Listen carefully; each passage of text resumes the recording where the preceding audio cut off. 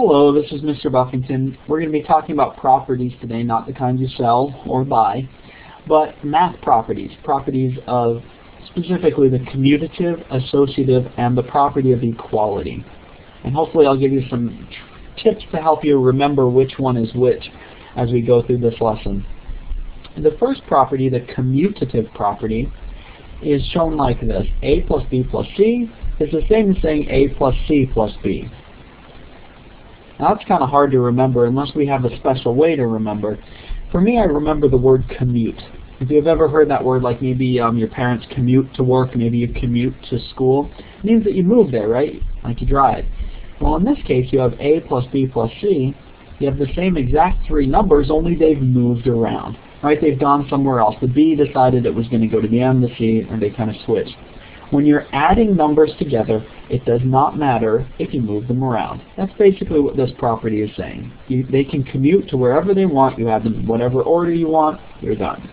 That's the commutative property. Another addition property is the associative property.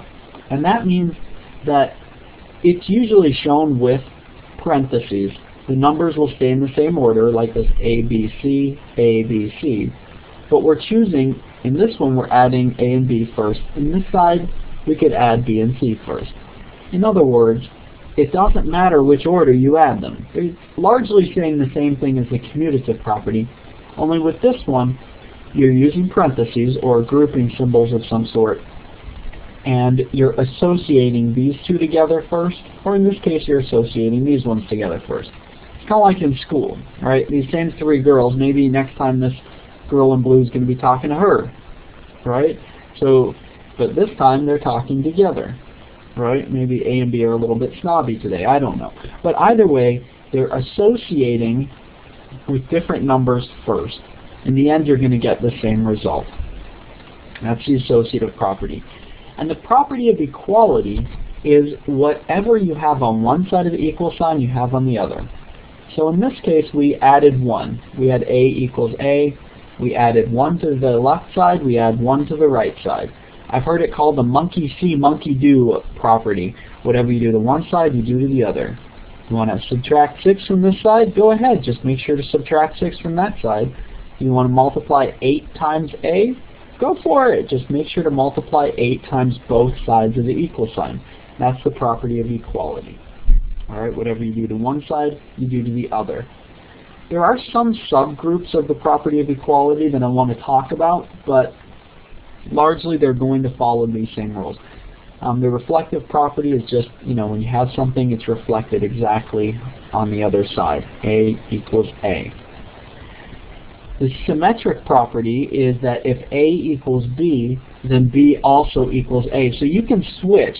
If you've got something on one side of the equal sign and something on the other side, you can kind of switch them, and it doesn't matter if they're on the right or the left. Alright? So that you use that largely in algebraic proofs just to make it look neater. Right? If you've got A equals 56,000 whatever, you could also switch that around to 56,000 whatever equals A. Alright? You can just switch them back and forth to either side of the equal sign. And then there's the transitive property, and this one here I think needs a little bit more explanation.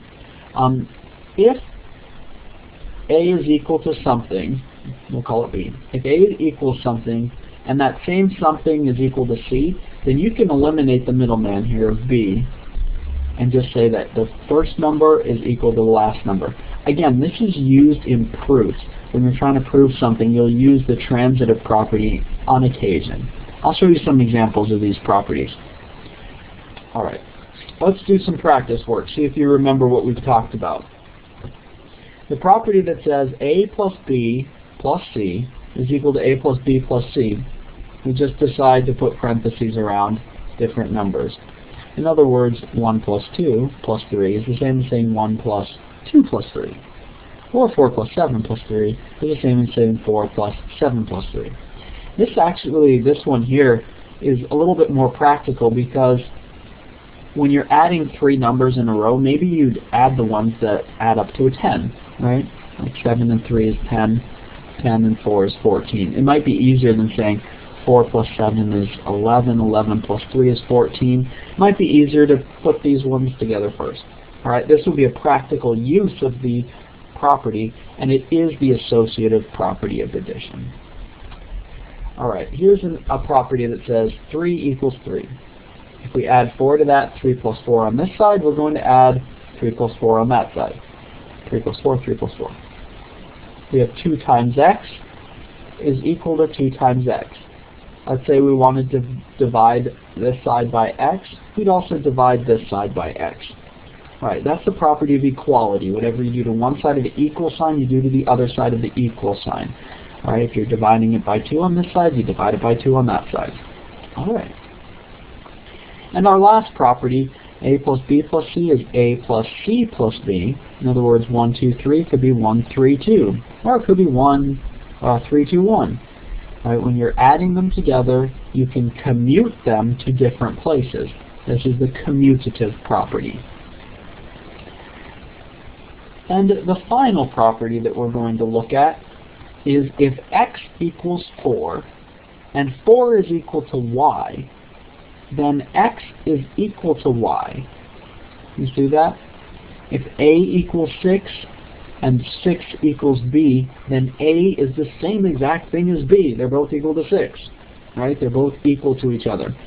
N equals 15, 15 equals p, then n is equal to p. This is the transitive property. All right, so hopefully these examples and some tips might be helpful in helping you to remember these properties and keep them separated inside your head. I hope that this recording has been helpful for you, and have a wonderful day.